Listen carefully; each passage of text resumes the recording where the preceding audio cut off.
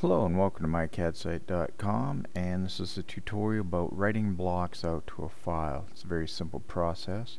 Here I've drawn an office chair, and this is the top view, and you can see the back on the left, the arms on either side, and then the seat in the middle.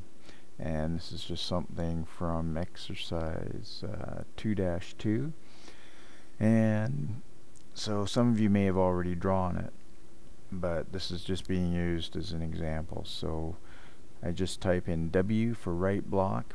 You can also go W block, and it's just a standard short dialog box.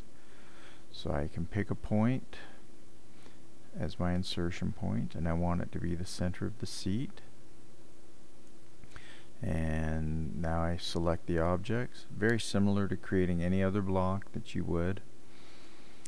And then here I've got a custom path, and this is a good idea to keep all your custom blocks in one area. You might want to break them down into architectural, electrical, whatever, and then give it a good description. Chair with arms,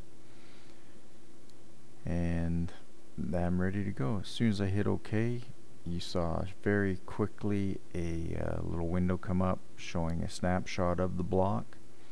So now when I go in to insert it, I can see from my list that I'm able to go and select whichever block I want, and then hit OK, and now I can insert it, and there's my block.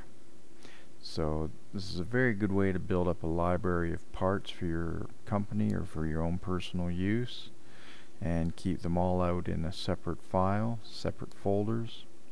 So now when I start a new drawing, I can just go ahead. I've got no blocks in my drawing now, so I just browse, find the block I just created, and insert it, and there it is in my new drawing. So this is where collaborative drafting comes into play. You can have someone create this block, and then someone in the next office goes onto the server and brings this chair in to use in their drawing. So thanks for watching mycadsite.com. This was tutorial 2-2. Thank you.